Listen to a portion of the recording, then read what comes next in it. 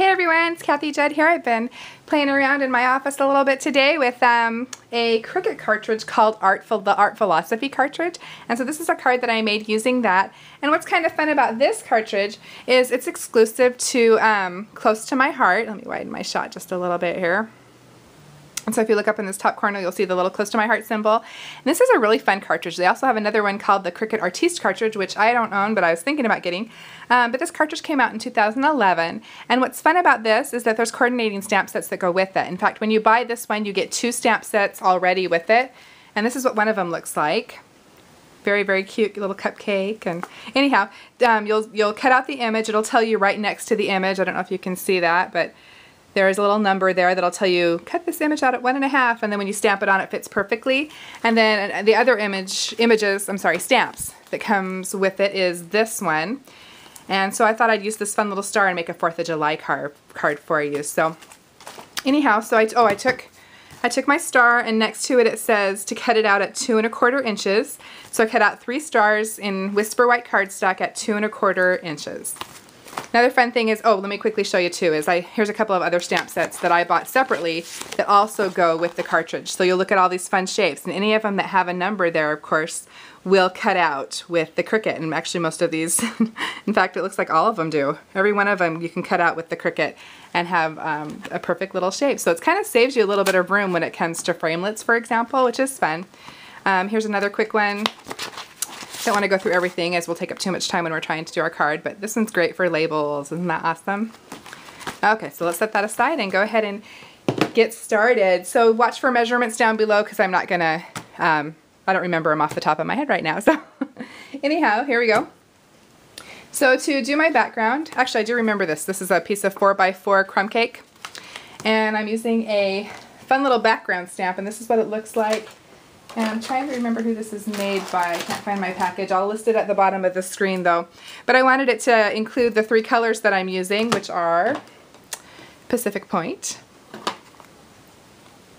Real Red, and Crumb Cake, of course.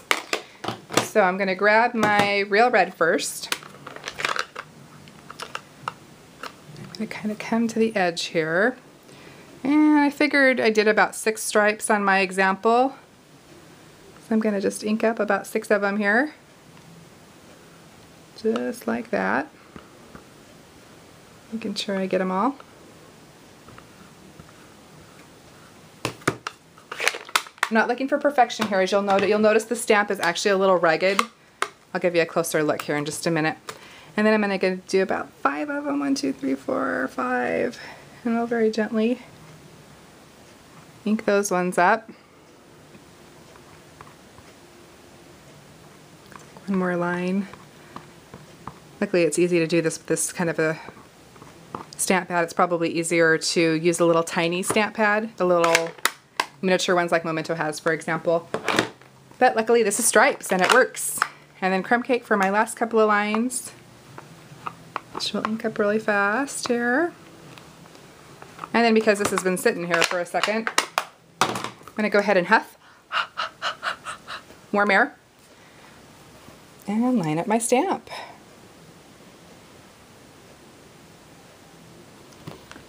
Using a Fisker stamp press, just to make sure I get everything on here. And there we go, there is our background. And if you look closely, you'll see that this image is meant to be a little bit rough looking.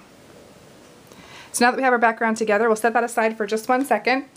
And we'll go ahead and do our stars. So I've gone ahead and stamped 2 of them already to save us a little bit of time. One with the Real Red and one with the Crumb Cake.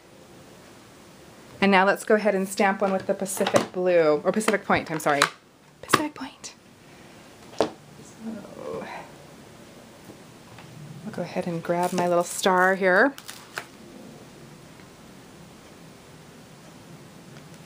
Put that on my block. And then here's the little 1 1/4 inch star that I cut with my Cricut. Let's go ahead and ink up our stamp here.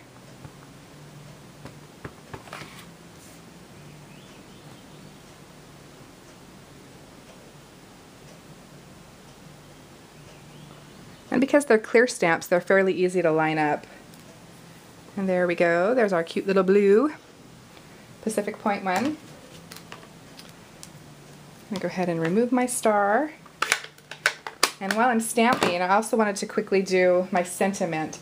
Now my sentiment comes from a Hero Art stamp pack, and this is what it looks like. And it is called, I think it's called Greeting. Is this one? I can't remember. Anyhow, this is what it looks like. It has lots of fun little everyday greetings on it. And I am grabbing the 4th of July. Happy 4th of July one. I'm going to lay my stamp down on the ground here. I have a stamp block that has lines on it. That way I can line up my sentiment.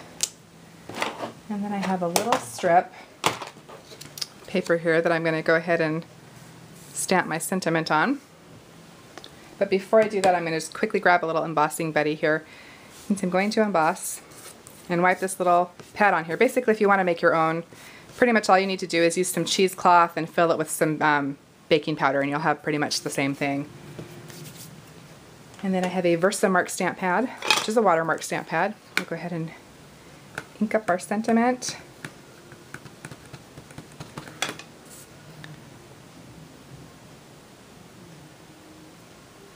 Stick on our Happy 4th of July. Watermark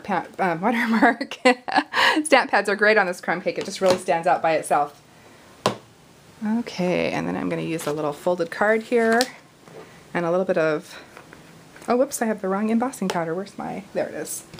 Got some Recollection Snow embossing powder that I'm going to sprinkle over my little sentiment here.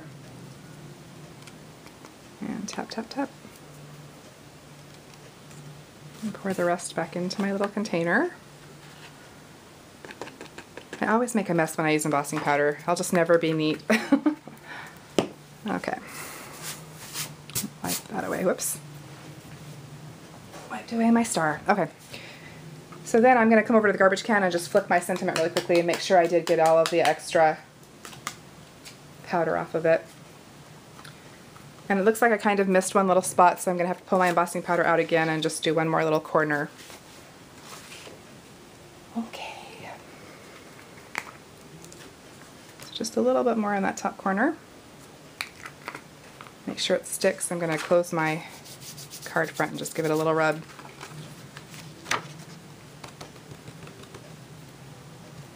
And then we'll flick again over my garbage can here.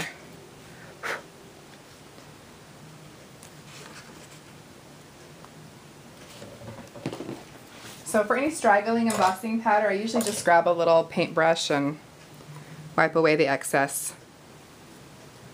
Anything that's lingering where it shouldn't be.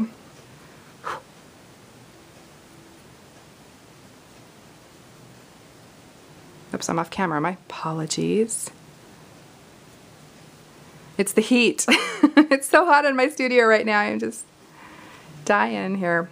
But I was having fun crafting, so I wanted to finish up what I was doing. So another quick thing I'm going to do is grab some little claws here to keep from burning myself. And then we'll go ahead and grab our heat gun.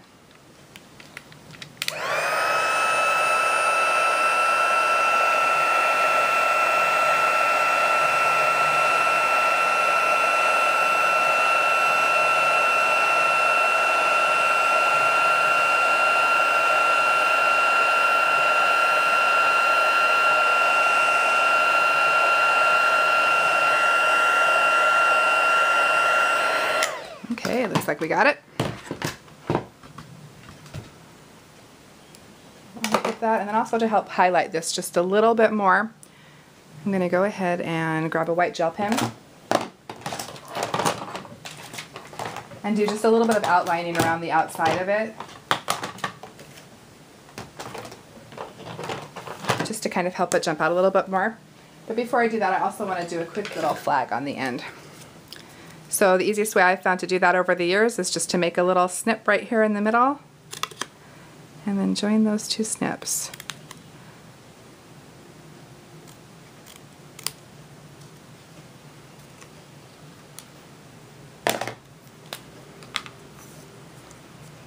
Okay.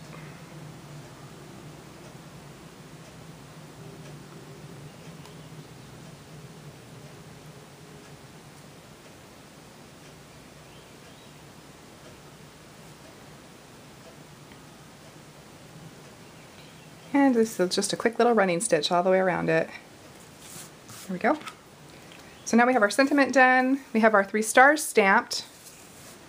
Let's widen our shot again. Okay. And then to finish up our stars, I wanted to put a fun little clip on it.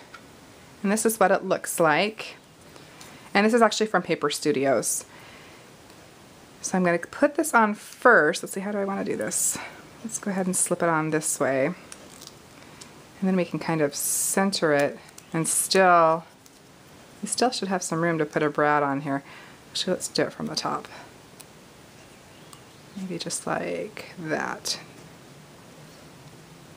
Okay, and then I wanted to add a quick little brad onto that one and to my other one that we just stamped. So I will just grab a quick little paper piercer here and do that.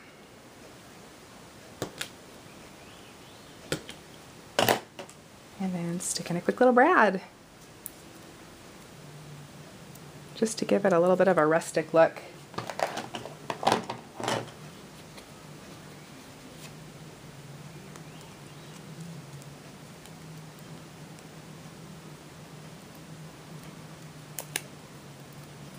There we go. So now we have our stars all ready to go, and we can go ahead and put the rest of our card together. So I went ahead and cut 2 little 1" by 4" pieces of paper. This is Pacific Point, this is Real Red, and I just grabbed this EK Success scallop diamond punch and wooden head and just punched a scallop edge to go on here. So we'll go ahead and attach those with our ATG gun here. And do our best to just line these up.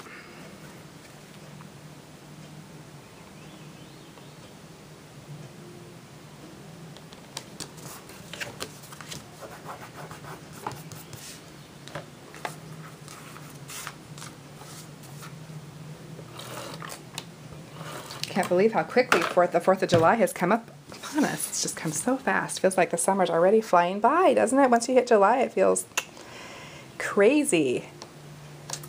Okay, so now we've got our 2 little pieces on, and then next I went ahead to help kind of make things stand out. I just kind of wanted to frame them off a little bit. I have 2 little pieces of brown that matches the the 4th of July sentiment that I used, and so we'll go ahead and stick those on. I'm just going to grab a quick little zig pin here to do that. Go ahead and lay some adhesive on the back and slip those on.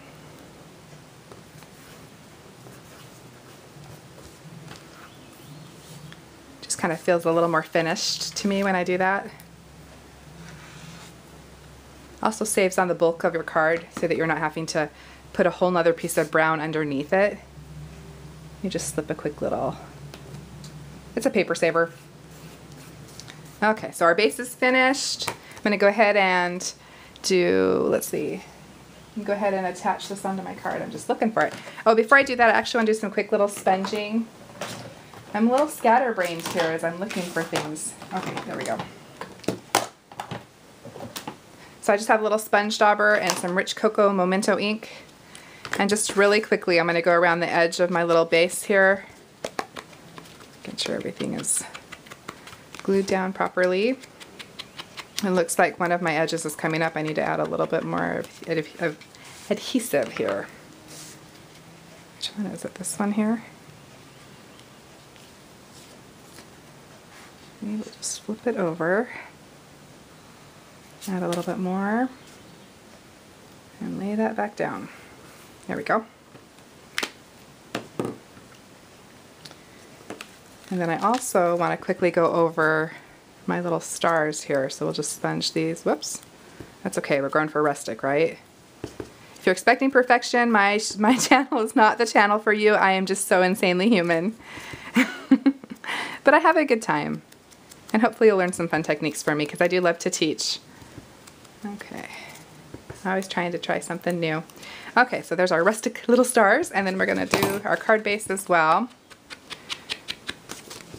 Not trying to be neat, just trying to get some color on here. Okay. Close up our brown ink. And then you want to go ahead and get this together. I did notice that one of my sides had a little bit of brown sticking out, so I'm going to go ahead and trim that off. And then we'll go ahead and adhere this onto our card. Go ahead and grab my ATG gun to do that.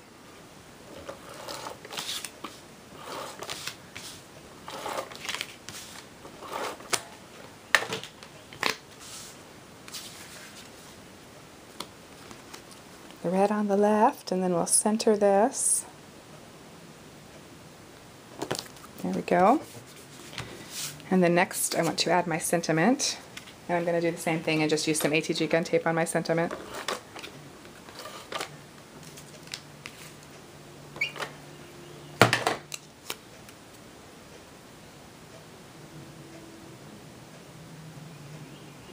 Okay, and now once that is on, we can start thinking about where our stars are going to go and start kind of just laying those out.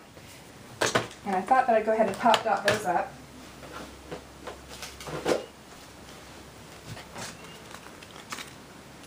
We'll stick one on the back, each of these. Give us some great dimension. Okay, here we go. Thought I'd kind of come to the side, maybe just a little bit on this one.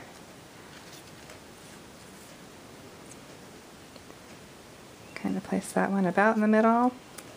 That one about there. Looks good to me.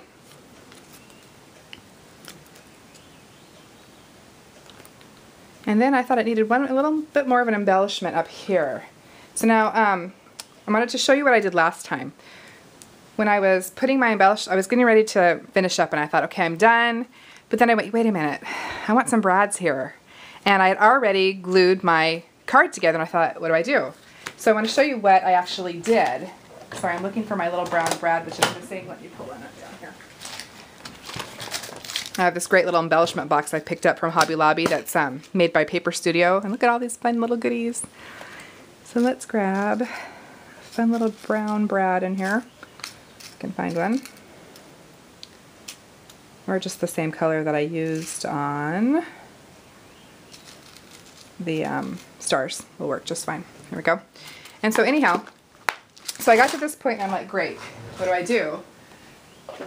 And so then I just decided, you know what, I'm just going to chop, I'm going to just cut off the little brad piece here, the little pokey piece. I'm going to use my Tim Holtz scissors and I'm going to do this in my hand so I don't lose it.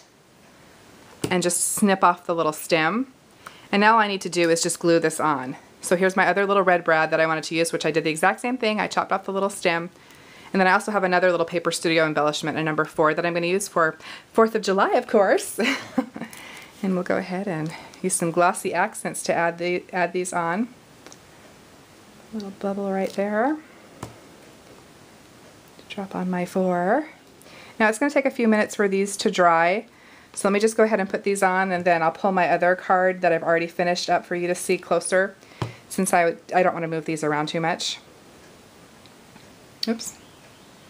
Another great way to put these on is to use your tweezers. Oops. And then you won't keep dropping them into the glue like I'm doing. Ah. Anyhow, there we go. So adhere them on with some glossy accents, and this will save you a little bit of pain and suffering if you're like me and don't want all of your hardware to show on the inside of your card, which I don't like. So it's really easy just to chop off that stem. So anyhow, we'll set this one aside to dry and pull back up the finished one for a closer view. Anyhow, maybe you've learned something from my mistakes and had fun watching and listening at the same time. And also, I hope you guys have a great 4th of July. Thanks for watching. Bye.